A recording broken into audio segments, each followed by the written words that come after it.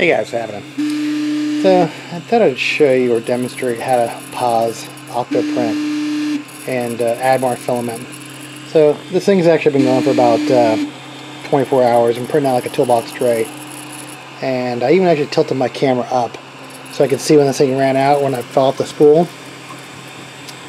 So I'm going to I'm gonna make sure I get into a good spot. Maybe I'll wait till get the center there. So I'm gonna hit the pause button.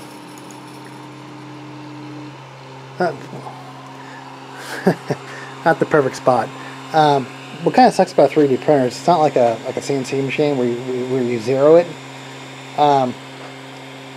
There actually is scripts you could actually pull it up and out, but all you just gotta do is hit pause, and then I'm gonna pull this out. I'm trying to use it with one hand, but I probably won't be able to. Just gonna fish the new one in. If I can get it on the camera here. Let's see what's up. Get that in there. Just as far as I can. It's gonna be because the head is actually on the part. You're not gonna be able to get this in. You just want to make sure you get it in the actual the gear mechanism in the extruded body. So.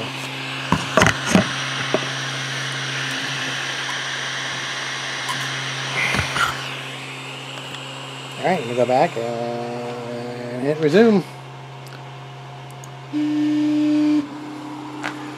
I should be able to feel it. I might get a little bit of an issue, but yeah, it's pushing out again. So, and it did leave a little hole just because the hot end or the tip, the nozzle was actually burning in there for a second.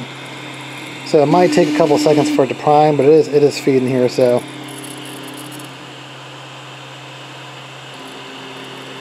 Alright, now continue on. Alright, pretty basic, pretty cool. Alright, awesome.